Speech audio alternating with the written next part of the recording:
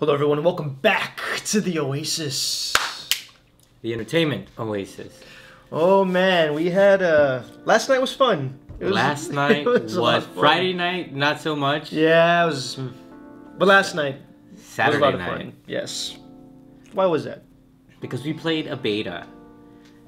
A game we've been waiting for that was supposed to come out back in, was it March? It wasn't supposed to come out earlier. Yeah.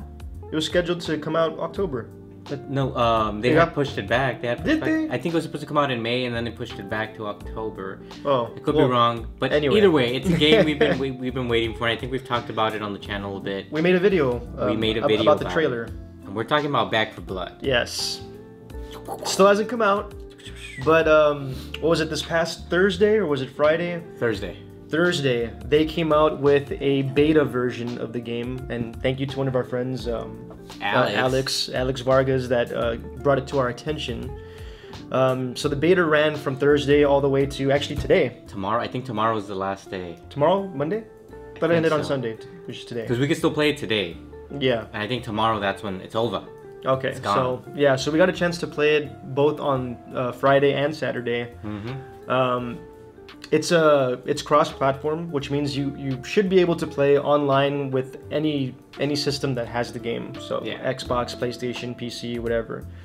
So we gave it a shot on Friday, and it was a disappointment. But not in the way we were expecting though. Yeah. Nothing to do with really gameplay per se. It was more about the connection issues. Yeah, and because we were very excited. It was like, okay, very excited. Friday, got out of work. It's like, we're gonna play. So yeah. I downloaded the game on my Xbox and on my PlayStation because they don't have the split screen where both people can play on the one screen. At least not for this beta, but I doubt I doubt they'll release that for the October official release. So I was like, okay, well I'll just download it on both my systems. And so we got it up and running, and I sent them the invite. The only problem was that for whatever reason, when we were trying to crossplay with the Xbox and the PlayStation, the connection was just so bad. Yeah. To the point where we couldn't even get to an actual game. We would be, because when you open the beta, it takes you into this what do you call those? A lobby. A lobby. There you go. It takes you to the game lobby where you can run around, interact with different little modes of the game, which a lot of them weren't available yet because it's of course the beta. And it was doing this weird thing to where when we would invite somebody, two people would work for the most part. Mm-hmm. But once the third person came into the picture, like everything would just kind of glitch up. You would start getting kicked out of the lobby / like the screen was doing this weird blinking effect to where like you'd flash into the lobby, then you'd come back out to like the loading screen. And so basically it just like the cross-platform thing was not working. So we ended up having to kind of take turns playing, which was kind of lame. Yeah, very lame. But eventually, we thought, well, maybe two PlayStations can communicate pretty well. Mm-hmm. And let's just bypass the Xbox, since that was our friend who we were playing online with had a PlayStation. So we're like, let's see if the two PlayStations can communicate better, and they did. Yeah, flawlessly. Yeah, it eventually ended up working really well. So the game was fun, but like let's fast forward to Sunday, because that's where we really got to like. Saturday. I'm sorry, Saturday. Sorry, it's a days confused. That's where we really got to. That's where we really got to play a lot more of it.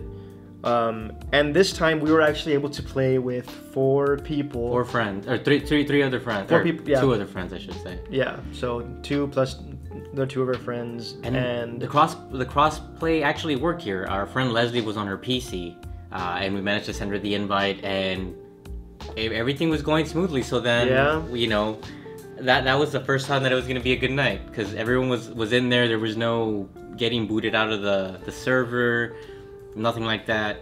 And it was 3 PlayStations and 1 PC. Yeah. So it's like, oh, Xbox, what's going on? What's going on? I know. What's going on with your system? I'm wondering if it was just Friday. The connections were just bad or something, or like the servers. I'm hoping it was just that, because Sunday with the PC, or Saturday with the PC, it just worked fine. And Maybe it's a thing where PlayStations can communicate well with PCs and so can Xboxes, but then when it comes to Xbox and PlayStation, maybe they don't like each other. I don't know. Even with it like working completely, I guess like with the online play and stuff, there were still a few little like I guess kind of hiccups, especially with the inviting thing. For some reason, whenever I got an invite, I wasn't able to join, but then when I sent out invites, they were able to join. I don't know, just weird little quirks like that were still going on. Yeah.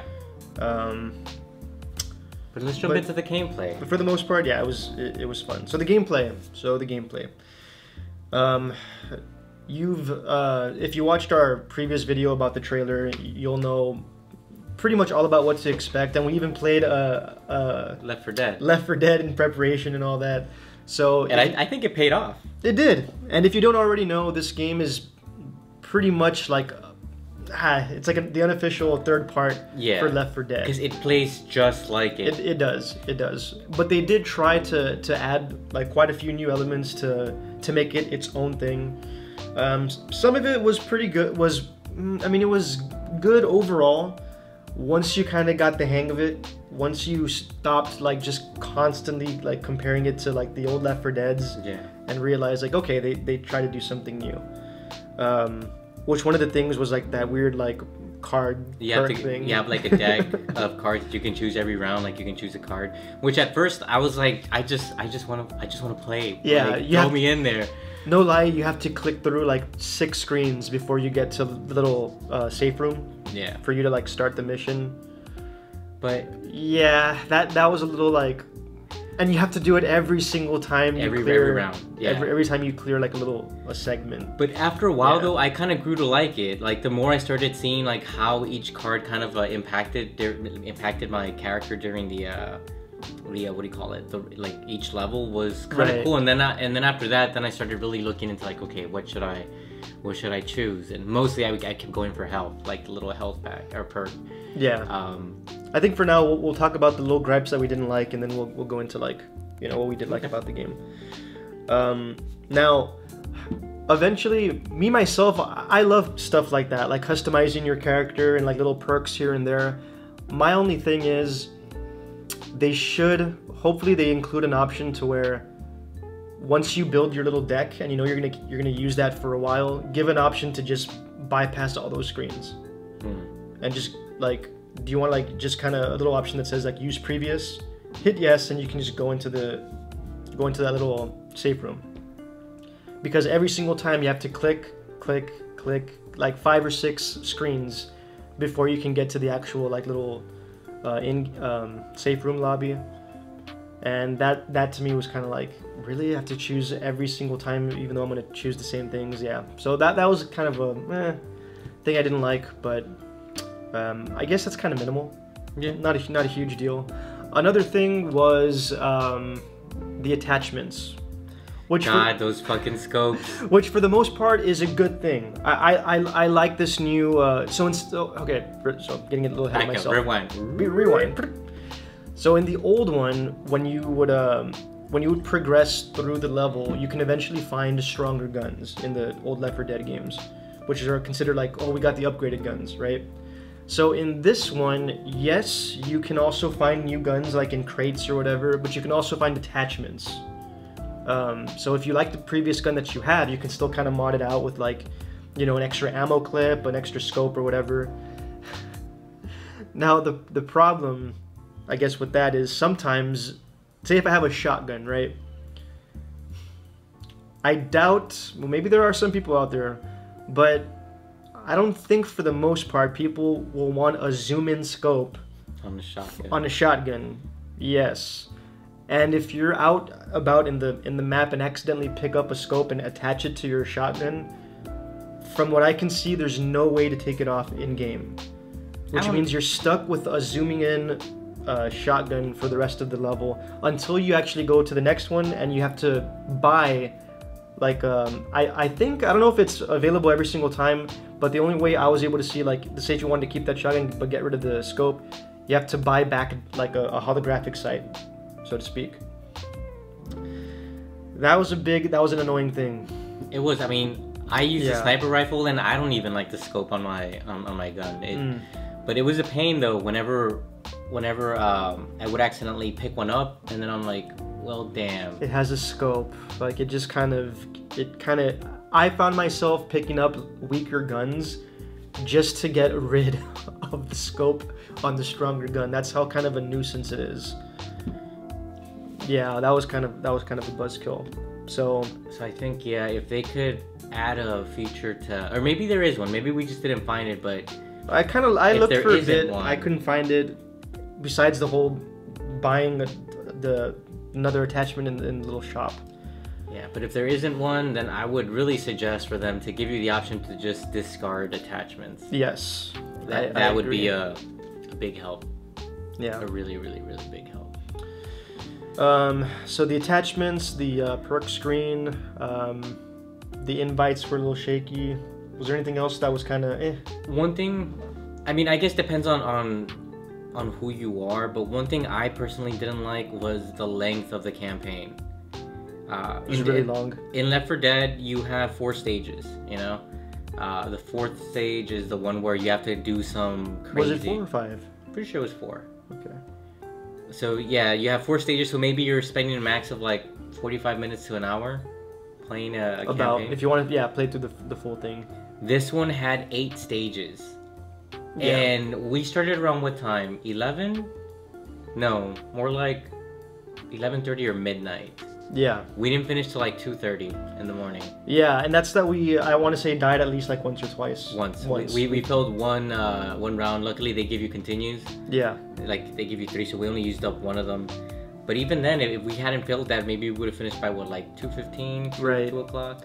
The thing is though, and I'm pretty sure this is a beta thing, but the way that I saw the game set up, you can start it at a later chapter. I don't know. I feel like it kind of defeats the purpose, though. I usually want to start a campaign from beginning to end. So jumping in at a midway point for me just kind of doesn't do it. So I think that's the only thing. I mean, if they allow you to, or not allow you to, if they were to incorporate like smaller campaigns, that'd be great. Like, because. But at least they do give you the option to start midway or something. Yeah, that's a good thing. Yeah, it's just I wish I hope that when the game officially releases that you have different campaigns with different lengths. So maybe there's one that's only 5 stages, there's one that's 3 stages, 6, 7, and then you get to choose like how much time do you want to invest in this campaign with your friends.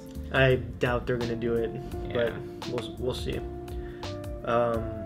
We didn't try out versus mode yet. No. Which is something we probably should have done, but if it's anything like the versus mode from Left 4 Dead, I don't think I ever played the versus mode in Left 4 Dead 2. I played a lot of versus mode in the very first one, and that was a lot of fun. So if it's anything like that, then I would look forward to it. One small other thing that I kind of want to nitpick at, this one's like pretty small, but for some reason, like I guess the special infected or the special mutations, they don't really like that's it's like a pun, but they don't really jump out at you as much as like in the old ones. Like the old ones, the special infected were very like distinct. You know, like the smoker, oh, he does this, the hunter does this, the boomer does this, tank, witch, whatever. And like they even had their own little jingles and their little sounds that they made, like you know that they're nearby. This one just seems like, I don't know, like a lot of the monsters kind of look similar, just very like dark shaded and just mutated or whatever. I don't know, they just didn't like have that like pizzazz. Yeah, they didn't have that very like those distinct like little traits like in the old one. Well, I mean, you have the big one that has like the massive arm. Yeah, then you've got like the exploding one, the boomer one, and then the smaller one that's kind of like the hunter. So like, yeah, I can see that. It's just like, I don't know.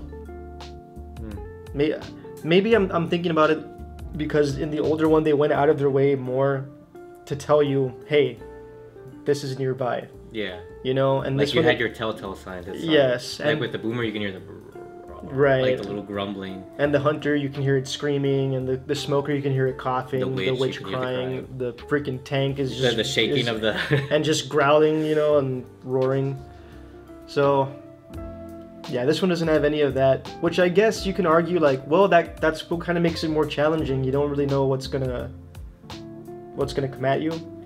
But so. I mean, yes, that does add that element of surprise, but to that I say that I used to like the sense of dread when you hear the crying and you're like, oh, damn it, where is she? And everyone's just like on their toes. It's like, okay, so I don't know. I prefer the sense of dread, knowing that something that a certain special infected is lurking around you, rather than that's just, true, because it adds like that suspense, like where everybody is it? On your toes, where is it? And then when it still gets you, like shit.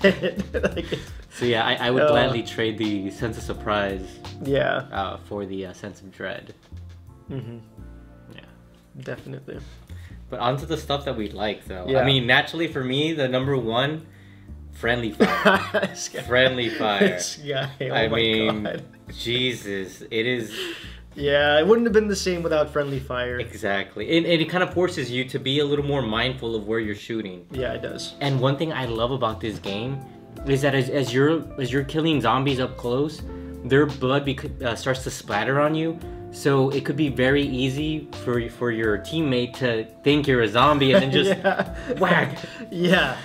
And it happened a couple of times, and I'm like, Jesus Christ! Like you look like a goddamn zombie, just covered in filth. Like when we say covered, we're talking drenched from head to toe, covered in blood. Your weapon, the character's body, everything it just looks like a blooded mess. So yes, you can easily mistake your people for a zombie, especially when it's all chaotic and people start getting separated a little bit, and then you just turn somewhere and just shoot. Yeah, that's pretty tough. But that was I like that. Yeah, they did keep melee weapons, which you were a big fan of. I was a big fan of melee weapons in part 2, but this one to me, I guess it depends on the weapon. Like the bat is like I used the little axe. And then I managed to grab the bigger axe, and I wasn't a fan of those. Because those you only swing like up and down, which don't get me wrong, the big axe, that can help you get into rooms that you might otherwise not have access to, that might have better guns and stuff. But I feel like the bat, because of how it swings, like it doesn't... horizontally. Yeah, it doesn't like just hit down on you, it's a baseball swing, so you can hit multiple zombies at once. So for me, who uses a sniper rifle, sniper rifle, depending on which one you have, like sometimes it's just very slow. Like you shoot and and it's like no. When I'm in close quarters, I like having the bat because I can just melee the shit out of a bunch of them when I'm being surrounded. Right. Makes it a lot easier for me. But for the little axe and the pistol, well, not the pistol, but like the bigger axe, it's just. There's a machete. I haven't even encountered the machete yet. The machete. I mean, it takes 2 hits to kill a zombie, which is something that I really didn't like. In the first one, Left 4 Dead 2, the machete just in one slash, can kill multiple zombies that are in front of you. This one does not seem like the case. And in this one, I also noticed. Well, I don't know about the bat. I'm pretty sure it's different with that because you said that it does like a sweeping thing. But in regular melee. Like in your regular melee, and I don't know if it's because I have this perk to where your regular melee is a knife, which means it kills zombies. I use that too. It's a single stab, and you have to be pretty specific on where you're facing, because if a zombie's coming at you from this angle and you're like slightly off, like to the left, it won't hit the zombie. Like you have to be dead center. Whereas in the old ones, like your melee was just like a sweeping like hit, where it'll hit all the zombies away from you. So that's something that they changed. I don't know if let's say if I didn't get that perk and I just had the regular hit, does it still do that like sweeping thing? I'm not sure. Like my bat does, because I always like for the games I always have the knife as my instead of punching. Yeah, I mean just your regular melee, like I guess the regular punch melee. I don't know. Is that singular or is that sweeping? I'm not sure. I was always choosing that perk. So no, I think that in the first game I played, it's like it's not a sweeping punch. It's just like so you only punch the one zombie, but it doesn't kill them like the knife does. Okay. But the good thing about the punch is that it pushes them pretty far away to the point where you can then reload your gun and shoot. So it buys you more time. Yeah, they kept that the same. While you're reloading, you can still melee and it doesn't interrupt your reload, which is cool. They got a lot more versatile with the sidearms. You can have a pistol, you can have a magnum, you can have a tiny little submachine gun, which I thought was really cool. You can have a double barrel shotgun, and then a pretty good array of melee weapons so far that I've seen. Yeah, then of course they kept the Molotov pipe bomb, frag grenades, which I think those are new because I don't think they had. I think they're new too. Dead for Dead. Yeah, they added a whole lot more little like utility stuff. Like there's like stun guns now, toolkits that you can use like on like specific doors or to open up crates, which is good though because there's scattered across the stage are a bunch of crates that have like different types of supplies in them. Yeah. And then you also collect money, which is pretty cool. Which is you can use for the shop. So they did definitely add a lot more customization to your character and a lot bigger selection as far as weapons, utility items, healing items, you know. So overall, that aspect I really did like. You know, it kind of just makes your playthrough a little more personal. Yeah. It definitely does. Let's see. There was one more thing I wanted to mention. What is that thing? Of course, you can only play one act, but I do like they kind of added bosses to the game. That the big guy that came out, that doesn't, I mean, in the old ones you only had the tank, which doesn't really count as a boss, but this one, like, you can tell, you know, this is only one act, so in the future there's probably going to be more of them, and I would really like to see what they are. Yeah, and I hope that is the case, that every campaign has a different type of big boss. Because even though it came out, like, I think, was it the third act? It didn't come out at the end, it came out in the third act, and then again in probably like the sixth. Maybe the second. Was it the second? Yeah. Well, it didn't come out at the end. And I guess that's another weird thing. When we got to the 8th level, we imagined it was going to be hectic. Oh, yeah. Because it was one of those things where it's like, okay, you guys got to blow that up, and you have to get all these cannon shells or whatever, and then shoot the cannon 5 times at the wall thing, and then you got to get into the car and leave. And so we did that, but then there was like a small little horde of zombies that came, and then after that it's like there was nothing. And I was like, okay, so shoot the second one, shoot nothing, the third, shoot fourth, the third, and fifth. And that's that we took a while to figure out what to even fucking do. Yeah, so then after that it's like I guess we all just let's just walk to the truck then. Yeah, and then we just drove off, and that was the end of the game. The last level for us, I may have glitched out. Because we didn't get any hordes, hardly anything at the end. I don't know if it was a glitch, or maybe they just didn't bother to program it for the last level, since it's the beta. Yeah. I'm not sure. But if you know that, if you happen to play it and had a different experience, let us know in the comments. I'm really interested to see what other types of cards they have. Like, as you play the game more often and you get more and more cards, I'm eager to see what other perks, you know, can help you. Cause yeah, like I said, at first I was not about the whole like card thing, but once I got in, like once I started selecting, I'm like, okay, cool. Like, what else am I gonna choose the next round? I'm like, okay, yeah, maybe I'll choose this. And also one more thing, like, does that stay with you after the match, or is it just something you build while in that little campaign game? It's my understanding that you create your own deck and then you can use that. Like you can choose one of your multiple decks when you're actually playing. I mean, I only assume that because it says starter deck. So I'm assuming that if it says starter deck, then eventually there's going to be decks that aren't starter decks that you yourself create, you know? But who knows? But overall, the game was very fun. Playing with 4 players, just the madness unfolding, and it gets crazy. And you'll have stages where there's like little flocks of birds just like on the ground, and if you disturb them, like it summons a horde of zombies. And I don't know, just something about that. Also, there are just random doors that if you open, it'll set off an alarm with no warning. Yeah, one of our friends did that on several occasions. I think I did it too, at least once. But yeah, I mean, it just kind of adds to like the whole experience. Like, and this was just the first difficulty. We didn't even bother with the second or the hardest one that's available. Yeah. Shit, I can't even imagine. God. One last thing about the whole deck building. I wonder what kind of I wonder how they're gonna structure that, because in versus mode, I'm not sure if you can play as the special infected. And if you can, is there a deck building element to that? And does your deck building apply to versus mode? And if so, what's going to stop people with much stronger decks to kind of take advantage of the people with weaker ones? Unless they have like a, you know, like in a game like League of Legends, where the game will automatically pair you with people who are around your level. Or if like if they see like two veterans are in this team, and then like two noobs, they'll try to balance out the same with the other team. Maybe they'll do something like that. I don't know. Maybe. But we'll see. Well, we gotta wait, what, like 2 months to find out.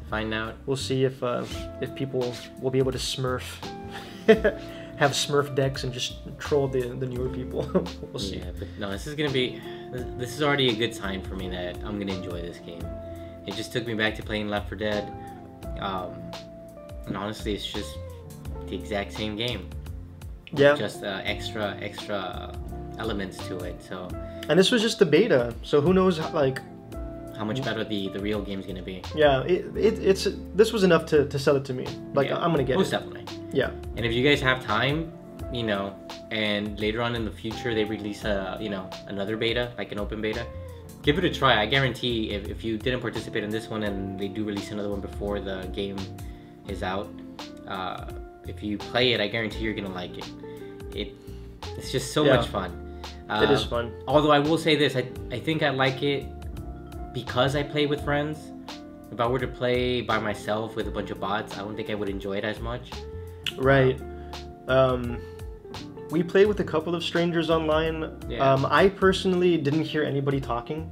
I think maybe because they're not in the same party as we are. Well, that didn't matter in the old one. In the old one, as long as you were playing with people and you had a mic hooked up with like a headset and all that, you can talk to people. You can also mute people and you can mute yourself, but maybe it's meant to curb toxicity. Toxic behavior. But then, I mean, how do you meet new people online? If you enjoy playing with them, maybe you can just send them like a friend request. I don't know. I don't know, man. I don't know. But there's always going to be those toxic people online. But yeah. Anyway, that's a whole other topic. Yeah. That's our video for today, guys. Thank you for tuning in. We hope you enjoyed it. And as always, let us know what you think in the comments about if you've played it, if you're excited about it. Let us know all that good stuff. For sure. Until then, we hope you all have a great day, and thank you for coming back to the Oasis. The Entertainment Oasis. Bye.